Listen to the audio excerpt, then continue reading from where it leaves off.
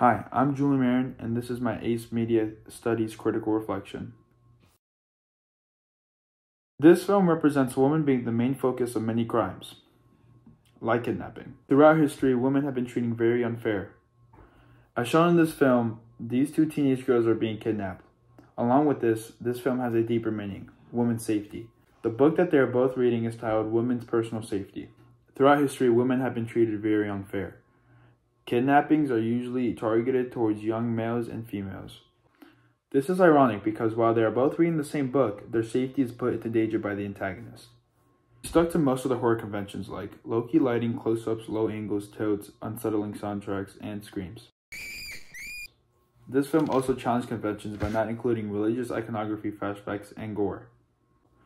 Along with this, we challenged conventions with the rules of threes. We made the film about two main situations and two main girls. Along with this, there was not a main character. Instead, the story revolved around the book that they were both reading. My goal with this film is to distribute it to as many eyes as possible. Advertising my movie across social media platforms such as TikTok, Instagram, and Snapchat. From my experience, teens love these three social media apps, which would be a great way to get our films into their feed. The film would hit the theaters for about a month and make its way into streaming platforms like HBO Max, Prime Videos, and Hulu's. This is the goal, at least. I would window it like this because ever since the pandemic hit, streaming platforms have had a great increase in audience viewing. Because of this, having my film in theater for about a month would allow for some people to enjoy it at the theaters. Then after, people would be able to enjoy it from their own home. Imagine Pro is a film distribution company that seems more doable. Since we don't have much money as a small production company, this is where we would be started off to hopefully make our way to big companies. My production skills improved greatly. As a cinematographer, I make sure to instruct everyone on my set to my liking. Making the shots exactly how I intended, along with this, doing more research on the type of conventions used for our genre allowed me to implement them into this film.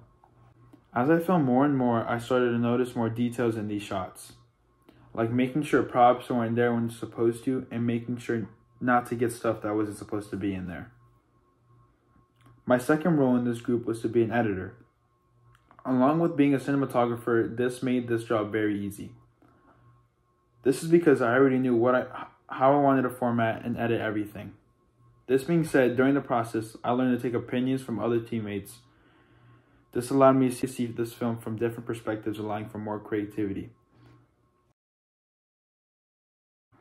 Along with this, I used my iPhone to record the film, since we did not have any major camera. For my editing, I used this editing app called CapCut on my phone, which allowed me to edit it very easy and on the go.